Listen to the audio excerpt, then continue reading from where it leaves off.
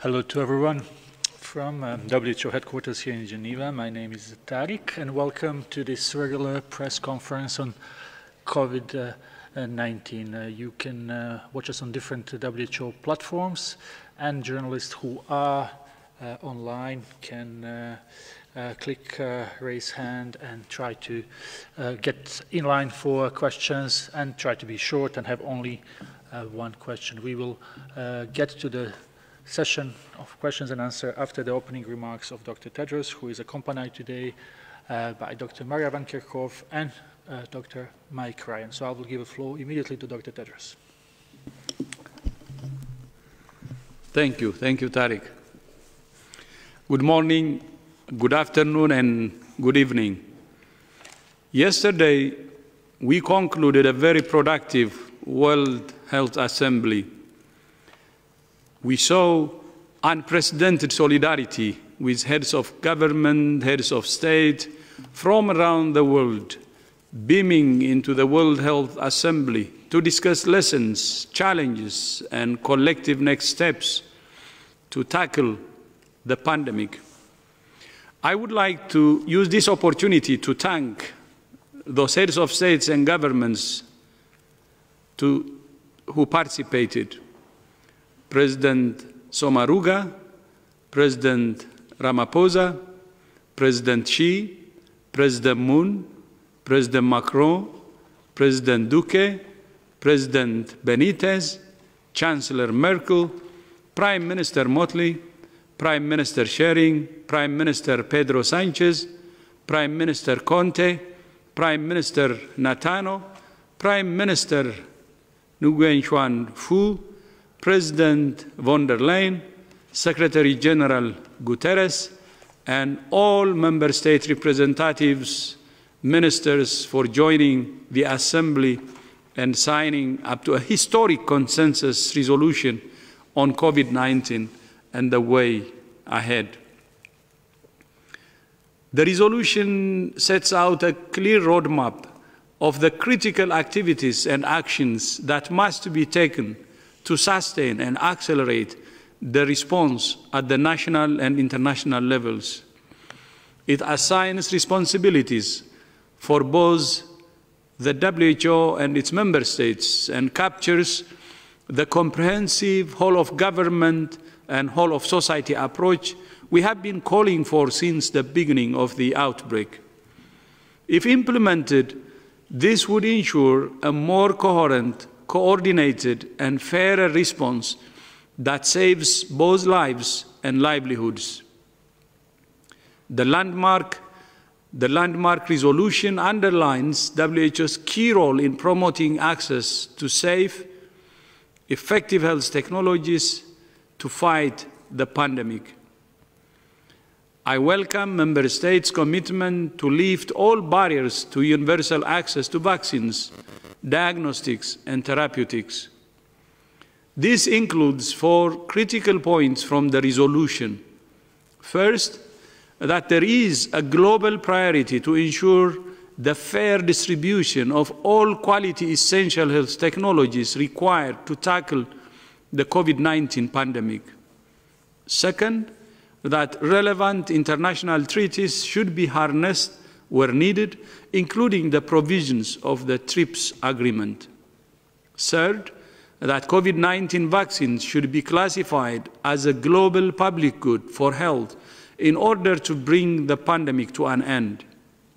And fourth, that collaboration to promote both private sector and government-funded research and development should be encouraged. This includes open innovation across all relevant domains and the sharing of all relevant information with WHO. An important collaborative response to this resolution will be the COVID-19 technology platform proposed by Costa Rica, which we will launch on 29th of May, which aims to lift access barriers to effective vaccines, medicines, and other health products. We call on all countries to join this initiative. I'm glad we're making progress on the research and development agenda which was mapped out in February at the Research and Development meeting convened by WHO. That roadmap has now given rise to the Solidarity Trials, which now include 3,000 patients in 320 hospitals across 17 countries, and to the Access to COVID-19 Tools Accelerator. We still have a long way to go in this pandemic. In the last 24 hours, there have been 106,000 cases reported to WHO, the most in a single day since the outbreak began. Almost 2/3 of these cases were reported in just 4 countries. But in good news, it has been particularly impressive to see how countries like the Republic of Korea have built on their experience of MERS to quickly implement a comprehensive strategy to find, isolate, test, and care for every case and trace every contact. This was critical to the Republic of Korea, curtailing the first wave and now quickly identifying and containing new outbreaks. However, we're very concerned about the rising numbers of cases in low and middle-income countries. Governments in the Assembly outlined their primary goal of suppressing transmission, saving lives, and restoring livelihoods. And WHO is supporting member states to ensure supply chains remain open and medical supplies reach health workers and patients. As we battle COVID-19, ensuring health systems continue to function is an equally high priority, as we recognize the risk to life from any suspension of essential services like child immunization. COVID-19 is not the only challenge the world is facing. The climate crisis is causing increasingly strong storms, abnormal weather patterns, and catastrophic shocks. Supercyclone Amphan is one of the biggest in years and is currently bearing down on Bangladesh and India.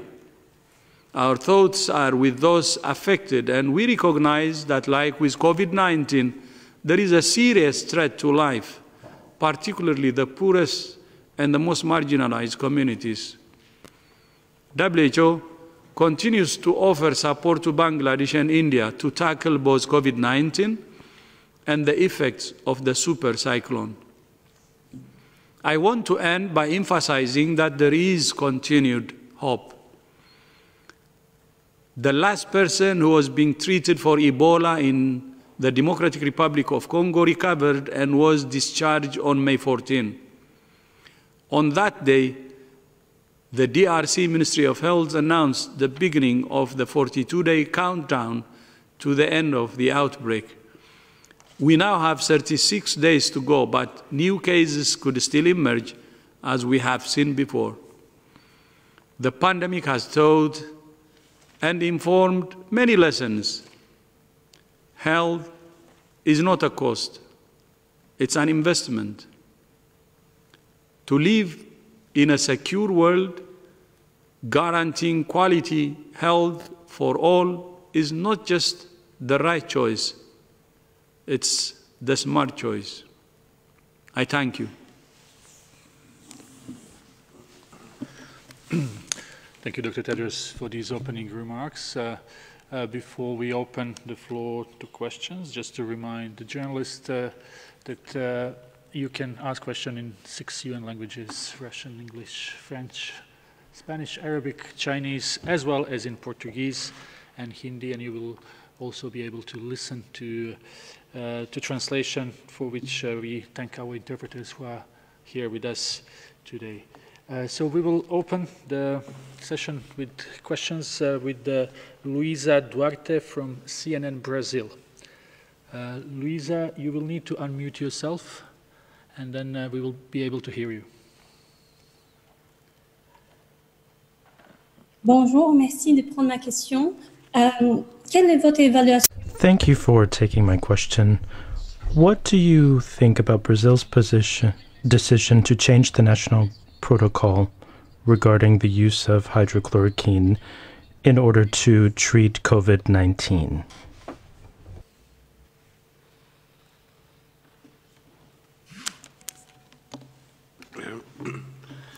Great.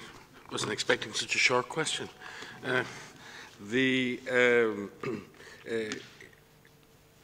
Every sovereign nation, particularly those with effective regulatory authorities, is in a position to advise its own citizens regarding the use of any drug. However, from the hydroxychloroquine and chloroquine are already licensed products with indications for many diseases. I would point out, however, that at this stage, hydroxychloroquine, norchloroquine have been as yet found to be effective in the treatment of COVID-19 or in the prophylaxis against coming down with the disease.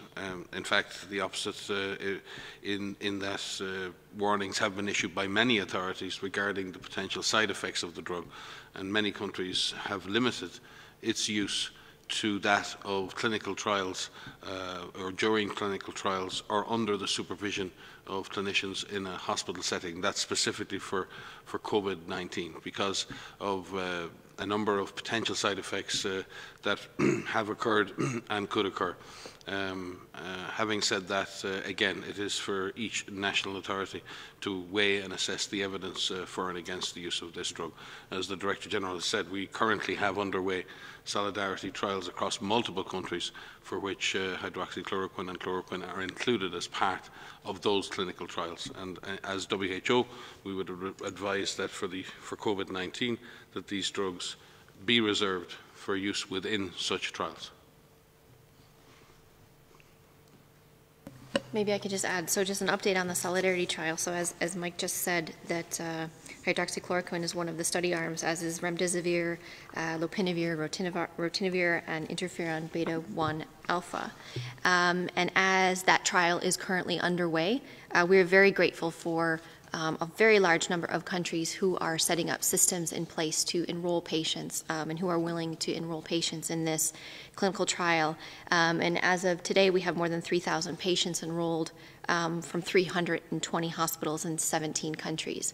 And so that is, it's a show of solidarity and called the Solidarity Trial, but it's a really show of collaboration and willingness to work towards a common goal of understanding which therapeutics are safe and effective against COVID-19.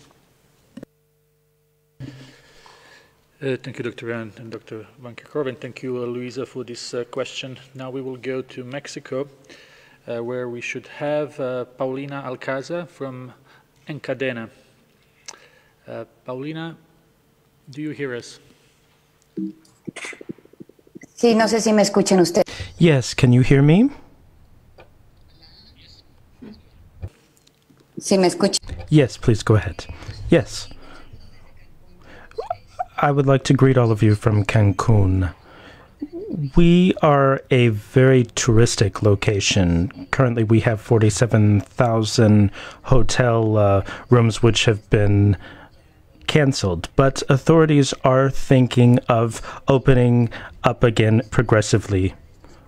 What do you think should be kept in mind in order to open up areas again in sectors such as tourism?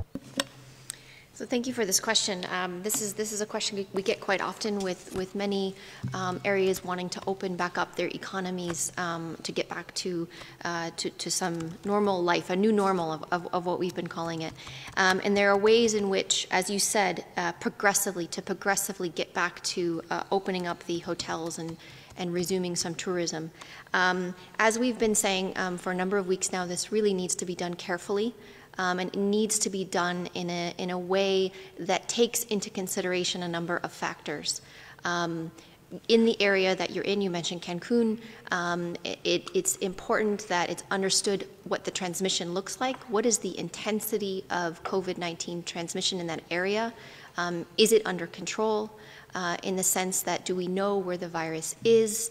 Are case numbers increasing or decreasing?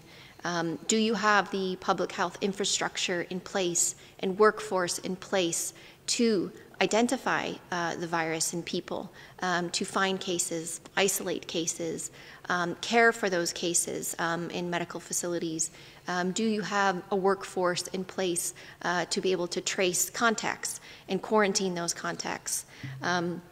Are there systems in place within the tourism sector, as you mentioned, in terms of the hotels and the other facilities to be able to rapidly identify cases, to protect people who come in terms of ensuring physical distancing and disinfectants? And so there's a number of considerations that need to be taken into account when considering opening up areas for tourism.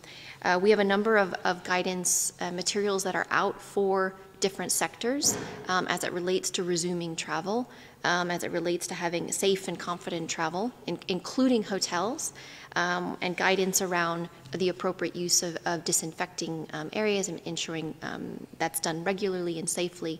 And so it's a long answer because there's a lot of considerations that need to be taken into account.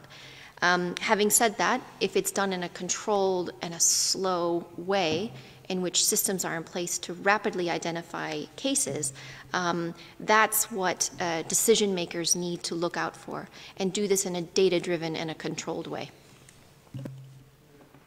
And if I just might add, the private sector have shown over many decades how responsive they are to the needs of their customers. And I do think as the tourism sector opens up, and it's a very important sector for many countries, that clients and customers are going to not just look for levels of comfort and levels of everyone wants to get away, everyone is on business travel and needs a safe place to stay as well. So I think clients are going to respond to those companies who provide them with an environment that's safe, that's managed, that's still comfortable, that's still possible to have fun, it's still possible to relax, it's still possible to do business.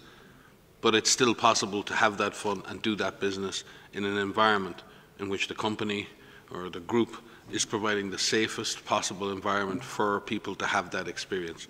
I think if the private sector work with government guidelines and do that in a systematic and consistent way, then we can have the kind of opening up that is safe. Customers look to the private sector to give them a safe and fun experience. So we hope that that's the case. Those companies that invest in that now, I believe consumers will see that evidence very quickly in those companies who react to the consumers' demands and the consumers' needs in the coming weeks. Next question. Next question. Thanks, Paulina from Mexico for this question. Next is Sarah Wheaton from Politico. Thank you for taking my question. The Trump and sorry, I'm gonna ask a different question. Actually, the WHA resolution passed yesterday called for a review to be started at the earliest appropriate moment. Could you please talk a little bit about what that means to you, when the earliest appropriate moment would be?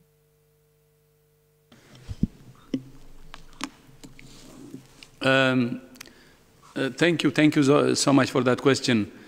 I think the resolution from the Assembly is something that we have been saying, that there should be an assessment, there should be a review to understand everything, to learn lessons, and then, to address if there are problems.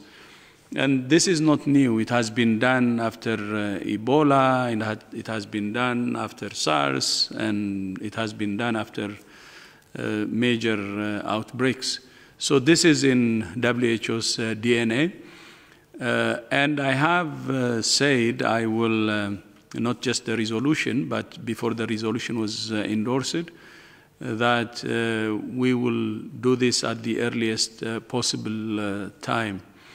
And this means when all the conditions we need are actually met. So we will consider several conditions, but we want to do it at the earliest possible time. And I said it time and again that WHO calls for accountability more than anyone, and it has to be done.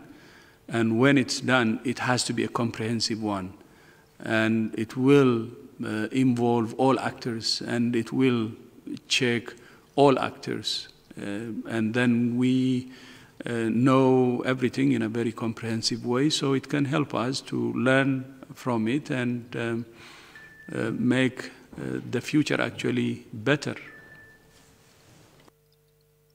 May I just add that I believe there were approximately 35 operative paragraphs in the resolution, one of which dealt with the idea of evaluation, 34 of which dealt with how to end this pandemic and how to do that fairly.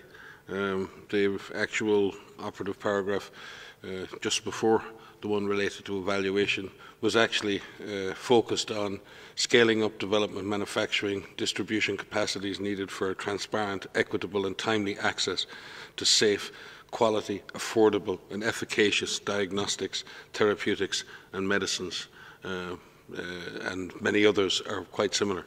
So I think there was a great balance in the resolution. One operative paragraph instructing Member States and WHO to act on evaluation, 34 or so asking for more action on the pandemic response. Thank you, Dr. Ryan and Dr. Tedros. Next question is coming from China Daily. That's Chen Weihua. Can you hear us, please? Yes. Dr. Tedros, I have a question about, you mentioned that there's a lot of solidarity from the world leaders, and we actually heard that. But there definitely, there is a distracting voice. I don't know, how disturbed you are by, letter from U.S. President Trump, and are you going to respond to that kind of ultimatum, or if yes, or when, or if you're just going to ignore that? Thank you. Yeah, thank you. Thank you so much. As you rightly said, there was a lot of support and vote of confidence. And on the letter, we have, of course, received the letter and we're looking into it. Thank you so much. Thank you. Let's go now to Imogen from BBC. Imogen? Can you... Hello. Hi. Thanks for taking my question. Similar question, but more detail. The President of the United States has given you 30 days to improve, he says, although I know he hasn't said what improvements he wants, or he will cut US funding completely. Just what are you going to do? Simply. So the answer is simply, we have received the letter and we're looking into it. Thank you again. So I think this answers this question for anyone else who would like to ask on that. Let's try to have Corinne from Bloomberg. Corinne, please unmute yourself. Hi, can you hear me? Yes, Corinne, please. Sorry. Okay.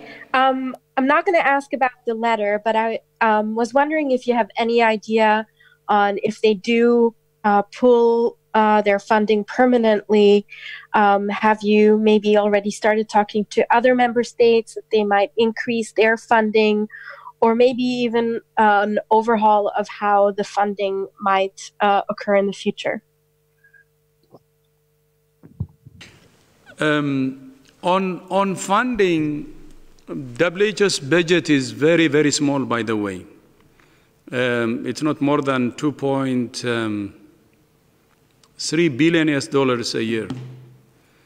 And that's very small and equivalent to an annual budget of a medium hospital, a medium medium-sized hospital in a developed world. Imagine a budget of a medium-sized hospital in a developed world for WHO, which is actually working in the whole world. So that's small. And because of that, in order to expand our programs and make a difference in the world and help countries who need support, as part of the transformation agenda, we have developed an investment case, the first investment case, by the way, and we have developed a strategic plan to mobilize resources. And not only that, we have also developed a strategy to build a foundation, WHO Foundation, which we hope will be established soon, and looking for new sources of funding and also expand our donor base.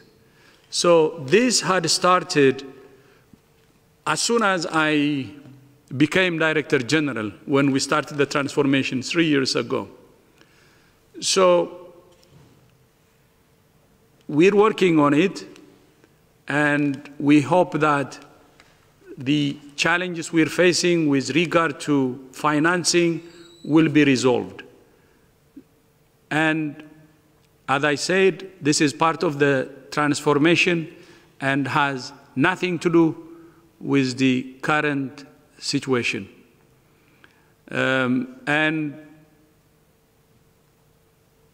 hopefully, when this strategy actually is implemented, we have started already implementing, we don't see it in terms of just mobilizing funding, but we will expand and strengthen our programs and deliver better to the world, to those who need our service.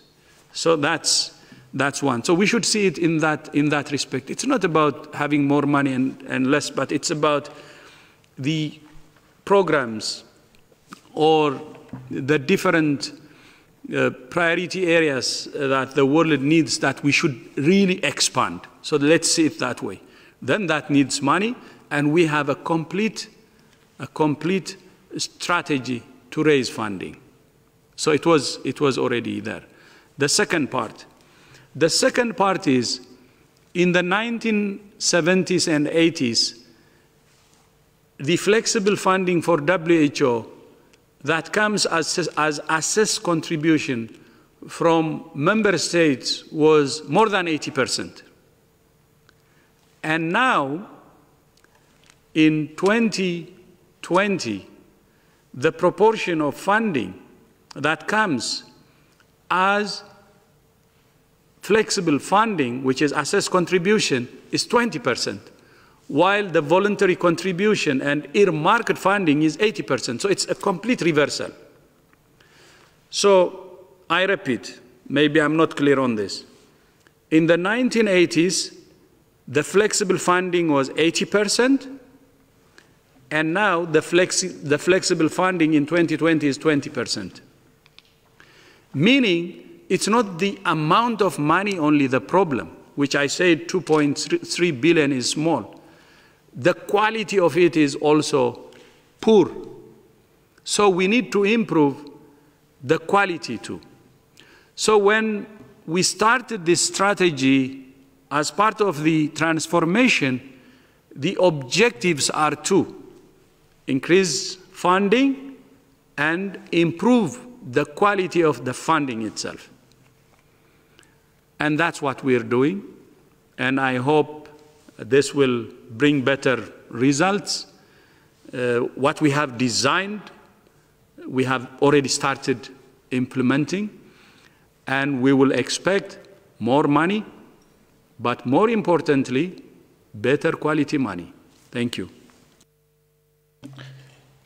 If I could just supplement on the emergency side, because the greatest concern we have, and the DG has spoken to our core budgets and others, Much of the US funding that reaches us here actually goes directly out in the emergencies program to humanitarian health operations all over the world, in all sites of fragile and difficult settings. It's of the order of 200 million or 100 million a year, which is actually the greatest proportion of funding that we receive from WHO within the emergencies program. So my concerns today are both for our program, as the DG has outlined, working on how we improve our funding base for WHO as core budget, replacing those life-saving funds for frontline health services in some of the most difficult places in the world. We'll obviously have to work with other partners to ensure that those funds can still flow. So this is going to be a major implication for delivering essential health services to some of the most vulnerable people in the world, and we trust that other donors will, if necessary, step in to fill that gap. Next question comes from India TV, independent news service, and we have with us Siddhant Mamtani. Can you hear us? Hello? Yes, please. Am I audible? Yes, we can hear you. Good evening, everyone. Dr. Tedros, my question is basically a two-part question. India has become the 11th country in the world to cross 100,000 COVID-19 cases. So how do you see this graph going forward? And do you think the measures that are taken in India are adequate? And part two is basically on research and trials of vaccine that is going on around the world. We've seen that the process has been fast-tracked in the recent times, looking at the rising number of cases. Do you think that this accelerated timeline for manufacturing of drug or vaccine is safe, given that normal timelines in such situations is far longer? So how do we eliminate that the long-term side effects are not there? Siddhant, just you are new to us, but we always stress that we have one question per journalist. Thank you. All right. Yes, I will begin, and Maria will come in, I think, on the timelines on vaccines and other issues. First of all, our thoughts are with people in northeastern India and in Bangladesh as you face the potential impact of a hurricane, or the cyclone, sorry, Amphan. And we know that the Bangladeshi and the Indian authorities are making some quite incredible preparations for the arrival of that huge storm, and we trust that everyone can be kept as safe as possible. Well, with regard to the epidemic itself, India continues to do a very good job in combating the epidemic and trying to manage and balance controlling COVID-19 with the economic and social consequences of that. It's still early for India, as it is for many countries in South Asia. We continue to provide operational, technical and scientific support to India from our regional office, which is actually based in Delhi under the leadership of Poonam Singh, our regional director. And we will, as I said, also rely on India. India has a massive capacity for vaccine production as well. India is not a net beneficiary of vaccines. India produces vaccines, high quality vaccines that are delivered all over the world. And as such has some superb companies, both in the public and the private sector, that are working already with WHO on developing vaccination solutions. So we look forward to that continued partnership with India, both in the public and the private sector. And Maria can take you through some of the issues regarding the timelines on vaccine. WHO, just to remind everybody, there are no shortcuts here. There are things we can do faster and better. There are things we can do in parallel. But there are no shortcuts on safety. There are no shortcuts on efficacy. It's really, really important that when we say we wish to go faster, we wish to be as efficient as possible, but still complete every step that's necessary in delivering a safe and efficacious vaccine. Maria? Thanks, Mike. So yes, absolutely. There's a number of things that the WHO is doing to support the development of vaccines around the areas of global collaboration and coordination, making sure that the methods that are being used to evaluate and develop these vaccines are robust, they're strong, they're scientifically sound, they're ethically sound, and working to collaborate, to bring together the different partners of scientists and public health professionals and leaders and manufacturers to accelerate not only their development, but ensure that when we do have vaccines, that there is equitable access to this vaccine. We are currently mapping the vaccine candidates that are underway, that are in development. There's more than 120 vaccine candidates, and I'm sure there's far more than even we're mapping. Some of these are in clinical evaluation, which means they're being tested in people, and some are in preclinical evaluation. I do want to mention that for some vaccine candidates, we had a bit of a head start in the sense that many of these candidates started their development prior to the emergence of COVID-19. And they began with SARS, and they began with MERS. And so some of them are a little bit further along. But it's important that as these vaccines are developed, we ensure that they fit and they meet all of the criteria to be safe and effective. As Mike said, there is absolutely no shortcut to that. So when we say accelerate the development, we mean accelerate this because there's a really urgent need, but that does not mean that we will skip any steps, that anyone will be allowed to skip any steps to ensure that we have a safe and effective vaccine. But again, it's not only having a safe and effective vaccine, it's ensuring that we have the production capacity in place, we have the systems and country in place, so when we do have this, we will be able to actually deliver this at the population, at the people level, to people who want this vaccine. Next question comes from Greece. We have Kostas from ERT. Kostas, are you with us? Can you unmute, please? Hello? Do we have... Yes, do you hear me? Yes, now it's okay. Okay, thank you for taking my question. In the last few days, 2 studies have been published in China and Germany, one that deals with a relationship between age and transmission of the virus, and the second investigates the viral load depending on age.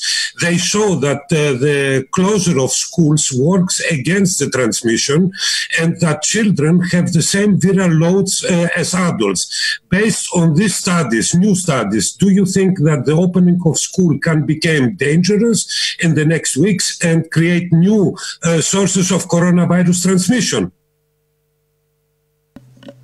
So thank you for the question. In fact, your one question has several components, very important components in terms of our understanding about the infection in people in different age groups as well as transmission. We are looking at all of these factors. The first one is about the infection by age group. So of the reported cases that we have, to date, children seem to be less affected in terms of the number of cases that are reported by country. We have a database that we are keeping here at the global level from reports from countries. It doesn't contain all of the 4.5 million cases plus that have been recorded to date, but it does contain a large number of those. And among the cases that are reported, and if you look at individual country reports, children represent around 3% up to 5% in some countries of the total reported cases. Second part of that question is looking at whether or not they can transmit. There are a number of studies right now, and I'm looking at a slide set that I have because one of the important areas we want to understand is how are people infectious and when are people infectious and how do we measure that in individuals. And what we know from the studies is that people can be infectious, mild patients can be infectious for up to 9 days. People who are hospitalized can be infectious for longer, which is why it's absolutely critical that cases are isolated And this is why, as part of this strategy, cases need to be isolated and contacts need to be followed and quarantined. Children are susceptible, just as adults are, and they can transmit as well. From some of the studies that we know from the household transmission studies, children seem to be infected from their parents, from adults that are living in that household. But it doesn't mean that it can't happen the other way around. The question around schools being opened, a number of countries across the globe have closed schools as part of their measures to put in place, but not all countries did that. And so as some countries in Europe right now are lifting some of their so-called lockdown measures, these public health and social measures, some of them are considering opening their schools or have opened their schools. And just as we mentioned around the tourism industry, it's important in the areas where you're considering opening schools to look at the context, look at the transmission intensity in that area. Is transmission controlled? Are there decreasing numbers of cases? And as schools are opened, can they be opened in a safe way in which physical distancing can be maintained? Perhaps there may be a way in which some children can go back half of the classroom or the other classroom. There's a lot of considerations that need to be put in place. But we do need to watch very carefully in situations where the lockdowns are being lifted.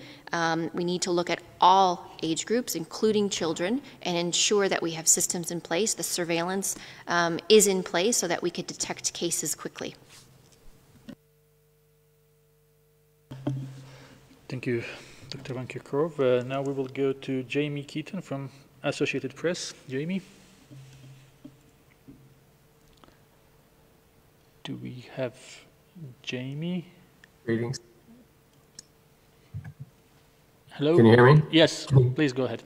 Hi, I just had a follow-up to an earlier question. I wanted to just find out if Dr. Tedros, if you could, or Mike, if you could give us a little bit of a sense as to when this review could happen, if it's going to wait until the end of the pandemic, or if you see that it could happen before then. Thank you.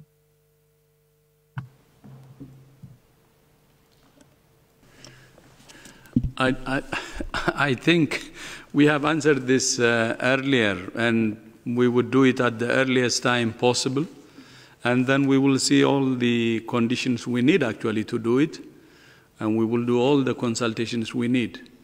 So I hope you will bear with us. Thank you.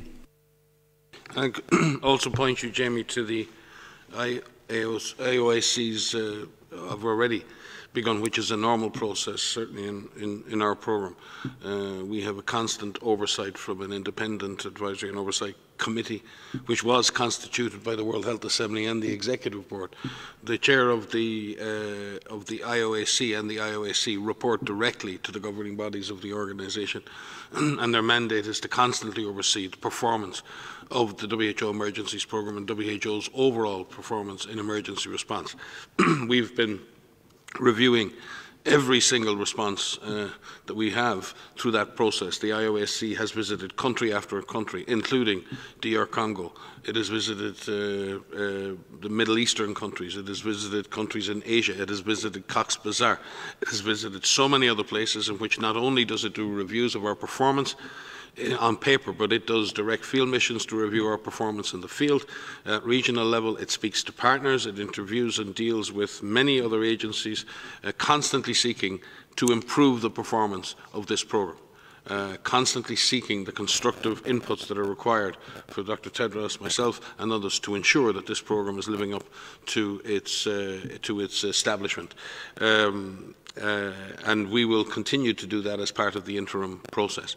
The decision then for a broader review will come in its own time. But I can assure you that we are constantly reviewing our performance, constantly reviewing what we do, where we do it, how we do it, because that is the role and the instinct of an emergencies programme, is to constantly understand that emergencies in themselves are dynamic, Emergencies are challenging. Epidemics, information evolves, and one must always remain open to changing direction, to changing approaches, and learning and doing differently when necessary. That is the essence and the DNA of this programme, and we will continue to do that with the guidance of the IOAC and our governing bodies, and the Director General will institute a broader evaluation, as has been done in previous major events. That is usually reserved till those events are over. I point you again, we have one operative paragraph calling on WHO and Member States to do an evaluation. We have more than 34 other instructions that are aimed at ending and controlling this pandemic. I, for one, would prefer right now to get on with doing the job of emergency response, of epidemic control, of developing and distributing vaccines, of improving our surveillance, of saving lives, and of distributing essential PPE to workers, and finding medical oxygen for people in fragile settings, in reducing the impact of this disease on refugees and migrants. And when the time is right, the Director General will, in consultation with the Member States, carry out the appropriate evaluations and reviews.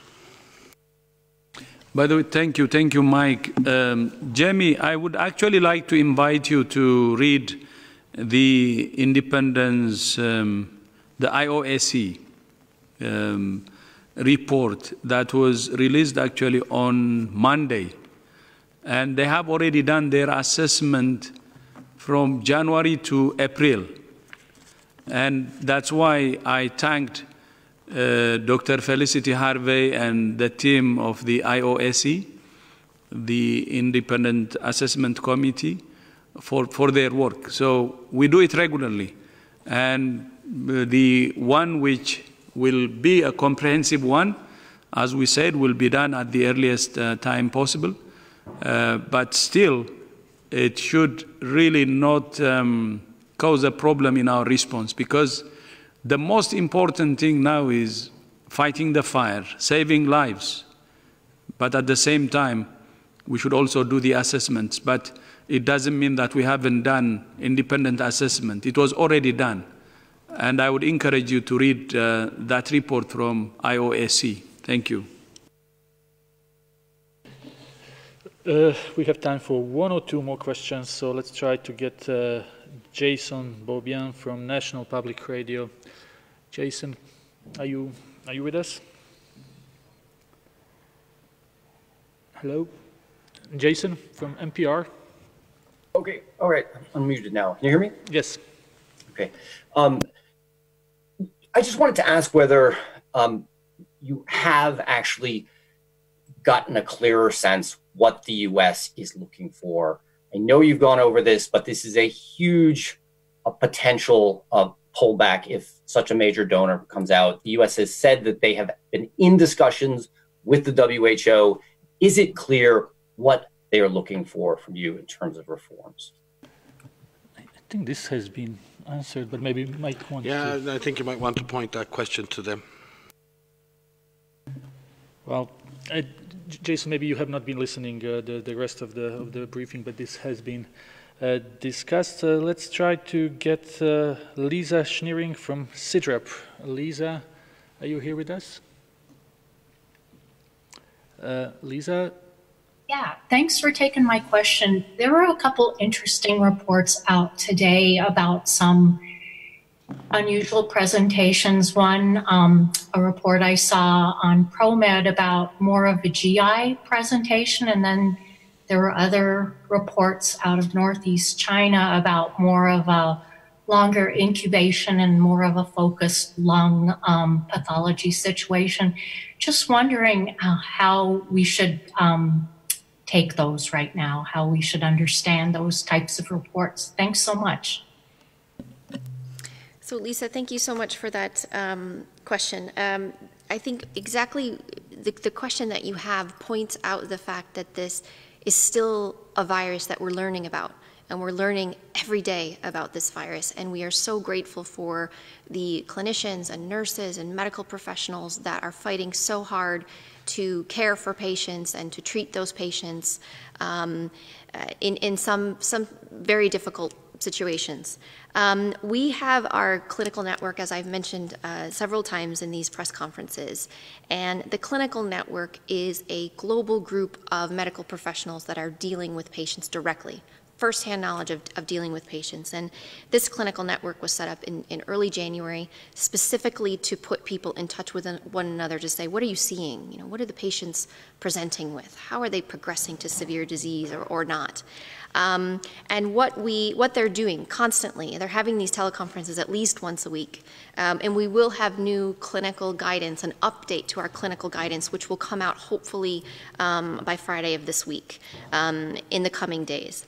The most common symptoms that we are aware of from a pooling of information globally, and I should also say this is why it's important that a standardized set of data is collected from patients, and we have case report forms that are for this.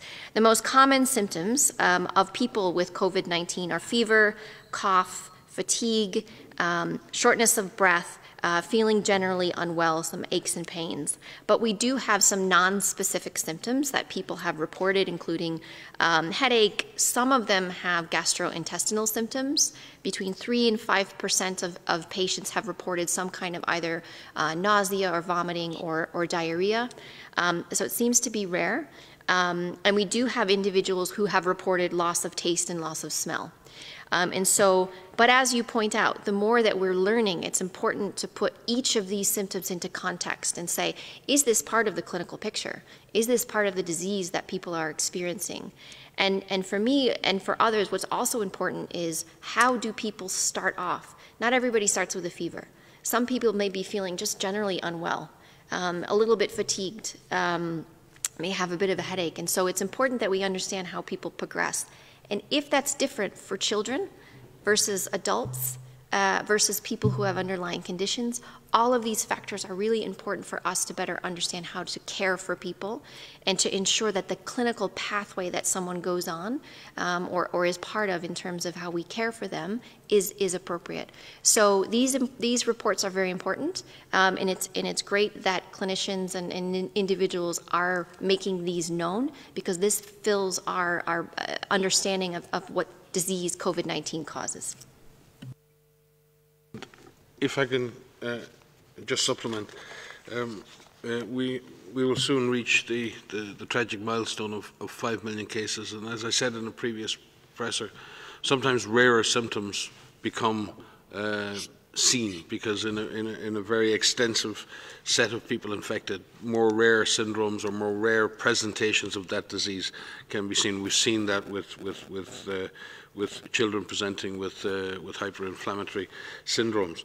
That is not to say that the virus itself is changing, and it's not to say that the virus is changing its nature. However, it's really important that we track 3 things. We need to track the infection, the virus itself, as it spreads around the world. We need to track its transmission dynamics to ensure that we understand how it's transmitting, where it's transmitting. We need to track the genetic sequences of the virus to ensure that the virus is not evolving in a way that's negative. Viruses can evolve in 2 ways. They can evolve positively in becoming less pathogenic, and they can evolve negatively in becoming more virulent or pathogenic. And we also have to track the clinical syndrome to be able to check whether any changes in the virus are resulting in any differences in the clinical attack rate or clinical fatality or clinical syndromes that are presenting. It's really important that we're able to track all 3 of those parameters and more in real time over time. That's why we need multiple countries, all countries involved in a global effort to share information, to share data on the clinical syndrome, data on cases, data on the genetic sequencing. It's by pulling all of that detective work together that we can keep an eye, a very close eye on this virus, while we attempt to contain, to control it, and develop the vaccines that we need. It's also important for vaccine development that we continue to track the virus and ensure that any vaccine developed is effective against the virus at that time. So I think this speaks to our need to constantly listen to clinicians who are observing new presentations, to bring that information to the centre and share with everyone. It is the essence of what the World Health Organization does every day in collaboration with our member states and countries and territories all around the world. Thank you very much for this question, Lisa, and for answers. We will conclude this press briefing here. We will send you audio file very soon, and then transcript will be available tomorrow. We apologize to all journalists who didn't have opportunity to ask questions this time, but we try really to get as many different people to get their question and to be able to get the information they need. I wish everyone a very nice evening. Thank you, Tariq. Thank you so much, and thank you all for joining us, and hoping to see you on Friday. Thank you.